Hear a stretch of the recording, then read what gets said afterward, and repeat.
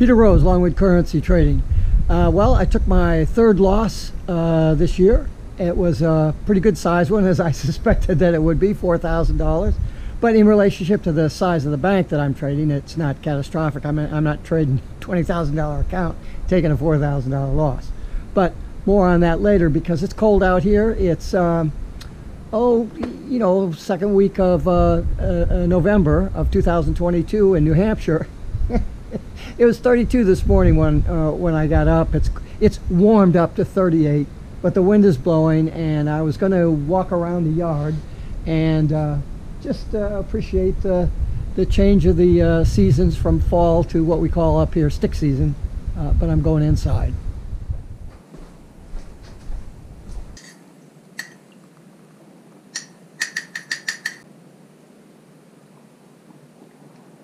A little warm coffee. We'll go in the library and we'll chat a little bit. All right, so we're a few days ago. This is when I had that loss, and the last video that I posted, if you haven't seen it, it's a long one, but it's pretty interesting. It's what's keeping you from trading Forex, and it has to do with, I think, most new traders that email me and are looking for some advice or whatever. I think their greatest fear in looking at the Forex market is, you might not know much about the Forex market, but you do know that it's very volatile, and that small changes in price equate to big dollar amounts, and so there's this fear of loss that's there. And I think that the problem is they don't put losing into perspective, into the proper perspective for what it is. It's just part of the statistical game that we're playing. If you're in poker, you're not going to win all the time. You're not going to win. You're gonna walk away from the table cleaned out. Does that mean that you don't play again?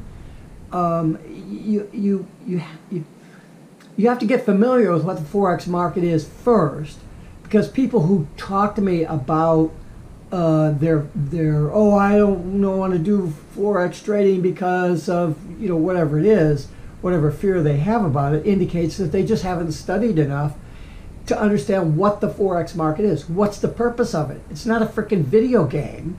It's international economic currency trading to facilitate economic commerce between the two countries. Someone's not going to come over here to the United States and buy, $2 billion worth of airplane parts with pounds or Swiss francs. It's they have to convert that into U.S. dollars. You pay us dollars, we pay you pounds. You make those currency exchanges. That's got nothing to do with you. Loss is part of it.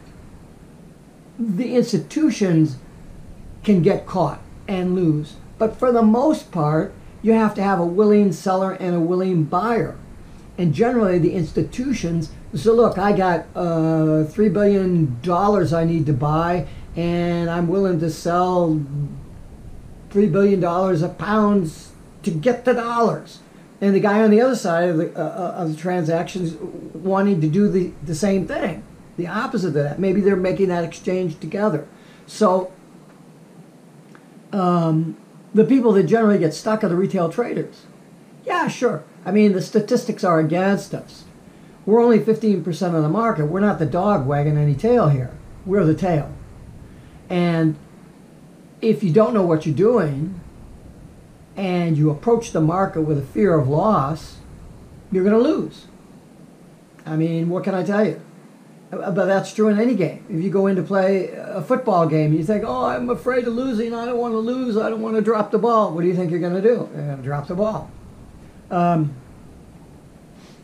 You develop confidence in your trading by trading, losing a little bit, gaining a little bit, learning from what you learning when you lose, and trying to put into perspective what you did right when you win. You don't learn as much when you win, though, as to when you lose. When you win, you think you're a freaking hero, and when you lose, you think you're a jerk. neither are true. And so in looking at this $4,000 loss that I took, it's only the third loss that I've taken for this year, which is pretty good.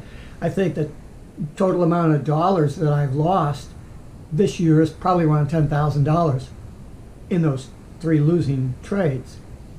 And $4,000, it's $4,300 a few days ago, and then there was $1,500. So I don't remember, because I don't remember the losses. I don't remember the gains either. It was the big ones I do, but that's only because, you know, I want to share that with you as what's possible when you know what you're doing and you're trading with a large enough bank account. But I want to be honest with you and say, when you're trading with that same large bank account and you're trying to make a lot of money, you're going to lose a lot of money potentially. And it wasn't because of anything foolish. It's just that I'd been trading and I'd been making a little bit of money. I saw an opportunity to go in. There wasn't much distance between where I needed the price to get to in order for me to make a nice return on that money. It was more than $4,000, not much, but it was a little bit more than the $4,000. I got in, it went in my favor. I put in, I added lots to that position, and it immediately swung around and went against me, and I went, this is stupid. I mean, it was a spike, and I went, I'm out. Boom, I'm gone. $4,300. So I went back in and tried to make that up, and wasn't successful. I mean, I think I made a couple of $100 or something. I go, you know, it's getting late in the particular session that I was trading, and I just figured that's it for the day. There isn't going to be the type of price action that would warrant me getting back in to make $400 or $500 or whatever gain that I could make to chip away at the 4,000. That's gone. So you put that out of your head. I put that out of my head. What you're gonna do? And you're, again, the basis of having the confidence to just brush that aside. I mean, you don't brush it aside like, oh, $4,000, that's nothing. That's a shithouse full of money. But the only way that you don't get wrapped around the axle about it is if you have a good win-to-loss ratio and your average win value is sufficient, such that you know that over a certain period of time, in you applying your rules in a consistent manner, that you'll be able to make that money back and then continue on. Now, depending on the size of the bank that you have, is a function of how quickly you'll be able to make that money back. If you're a new trader in the 4-figure to low 5-figure values and you lose a lot of money, it's very difficult for you to make that back. You probably won't. That's why when I'm coaching people, I really put down a hard and fast set of risk management rules, because that's the only thing you have control over. You can't afford to take a big loss. If you're trading one full lot at $10 a pip, you can't afford to take you know, a $500 or $600 hit. It's going to take you a while to make that back. You know, if your expectation is making $10 a day, or 10 pips a day, that's $100 a day. It's going to take you 8 or 10 days to make that money back, because some days you're going to lose a little, some days you're not going to trade, whatever. So, are you going to be able to make that back? Instead of $500, how about $2,000 losing that? That'd be an enormous hit.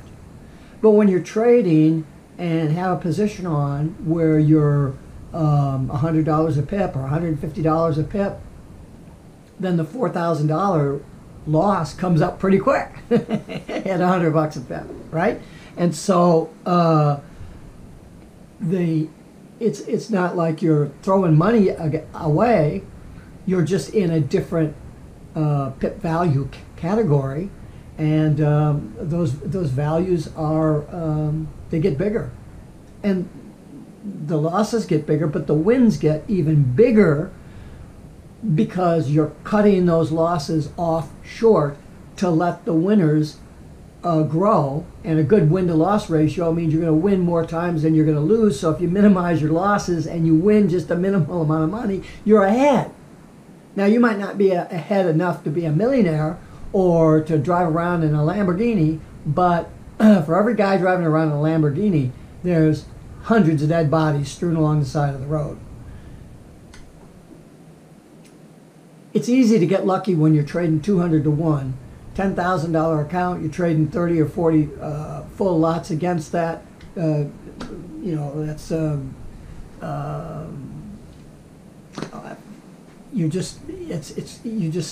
you're crazy. It's $300-400 a pip, and you're trading a $10,000-15,000 account. If you get that right 6 or 7 times in a row, which is statistically possible, you could turn that into 6 figures. Well, that doesn't mean you know how to trade. It means you got lucky.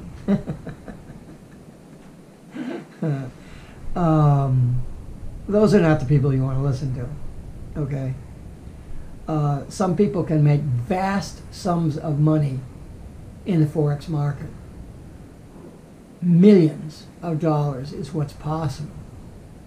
If you want to take big risks and you get lucky, you can join that crowd. Or if you gradually build your account up and then you know when to go in full force, then that's skill, and you can make a lot of money. The problem is, how do you get that skill? And so that's what my channel tries to help address, is being reasonable and rational about the trading plan that you develop for yourself and what your expectations are. And I'm being very upfront with you. I mean, I share with you a lot of times of my successes. You know, I've had a $30,000 a month profit 3 times now. I've had my largest daily closed position just a week or so ago, $15,000. Those are anomalies. That's not what I normally do. I do really well, and I'm up for the year about 80% on my risk, but those aren't just what I do. I also lose, and I've lost, as I just said, I've had my third loss. Now, I haven't had very many losses. Some of those, the reasons for that are because many times I carry positions in negative territory far longer than I probably should, and they end up doing okay for me and making me a lot of money. But when you've been in the markets for a long period of time, like driving a car, when you first drive a car, you're like this, you know, you don't talk, don't have the radio on, I'm trying to figure out how to drive. Once you have all that down, you're carrying on a conversation, you're looking at the scenery, you're paying attention to the road, everything is great and safe. Well, it's no different in trading. And so all you need to do is develop confidence in your ability. And how do you get that confidence? You get that confidence by having a good set of rules.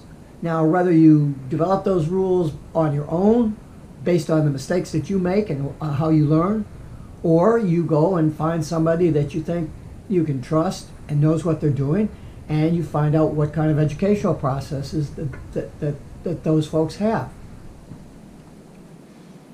But if you get involved in this thing and you're hacking around and you lose a bunch of money, don't blame the market on that. Don't claim that the market is dangerous. Or if your friend is doing that and, oh yeah, I lost $10,000 just like that. Well, yeah, but what's their trading background? What's their education background? How long have they been trading? Are they stupid and trading at 200 to 1? Are they doing carry trades and they don't know what they're doing?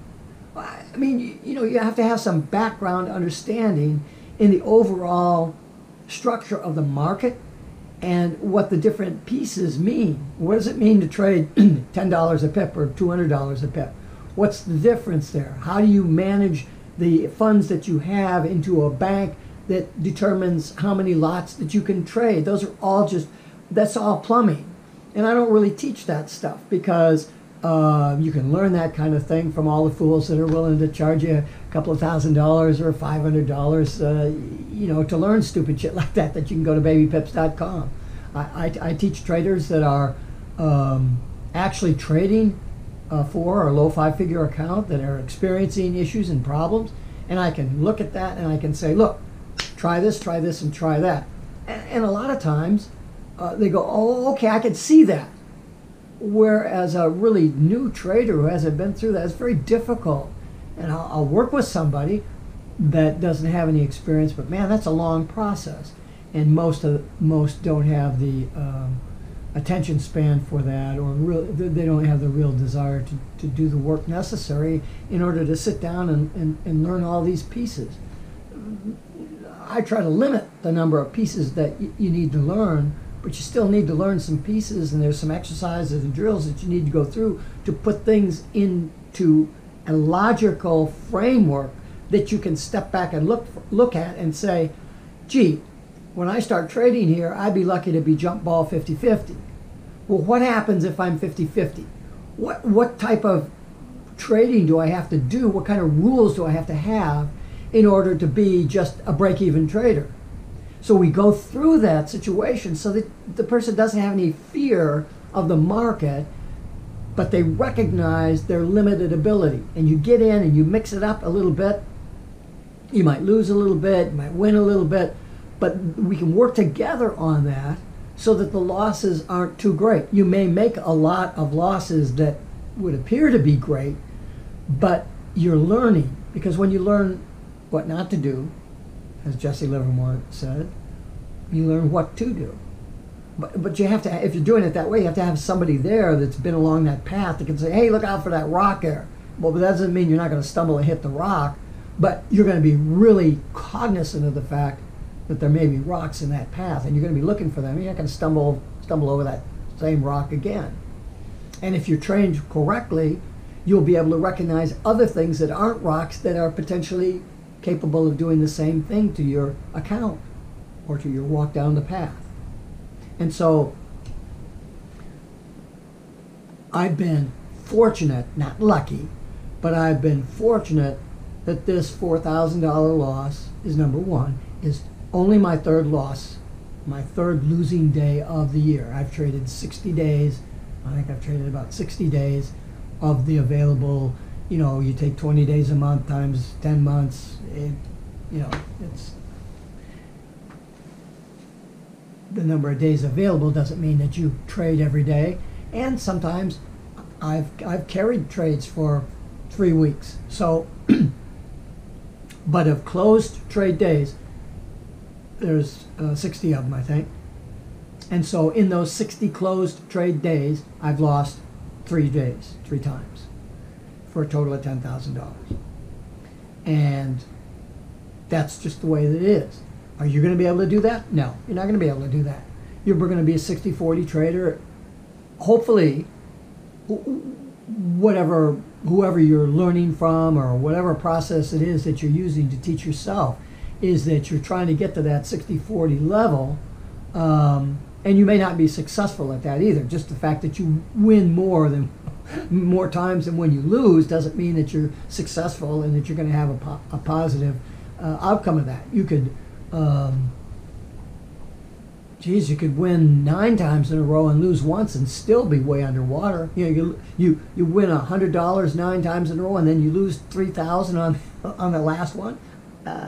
It's just the win-loss ratio by itself is meaningless, and there's not many people that go into the depth that I do and how to manipulate your rules so that you're able to achieve these theoretical levels of win-to-loss ratio, and then you develop an average win value that's acceptable, and what your expected minimal win should be, and how all those things, how all the math fits together to show you the path. Then you got to figure out, well, what kind of shoes do I wear to get down that path? I've got these tools now. How do I navigate through all that stuff? And that's where the fun for me and working with someone comes in to play is because that's where I can help you the most because of my experience.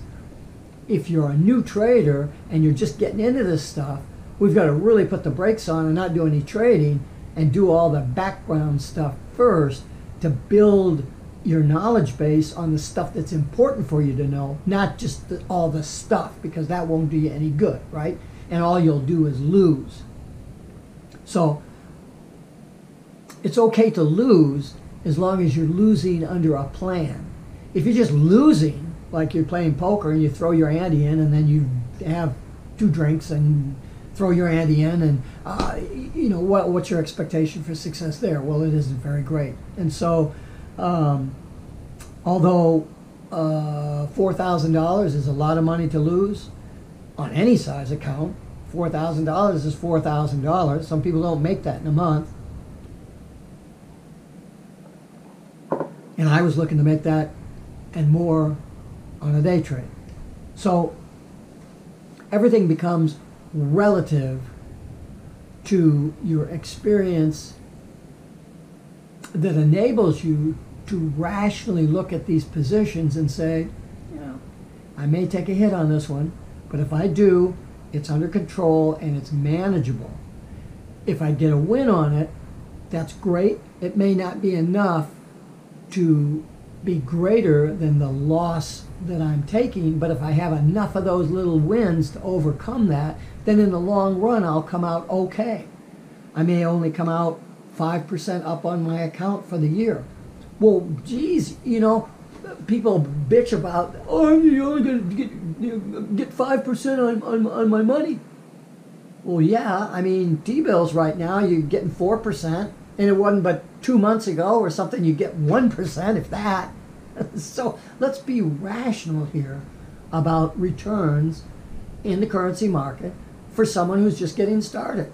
What do you want to do? Make 80% right away? You're not going to be able to do that unless you're trading 200 to 1 and you get lucky many times in a row. Peter Rose, Longwood Currency Trading. Have a great day and have a great trading day.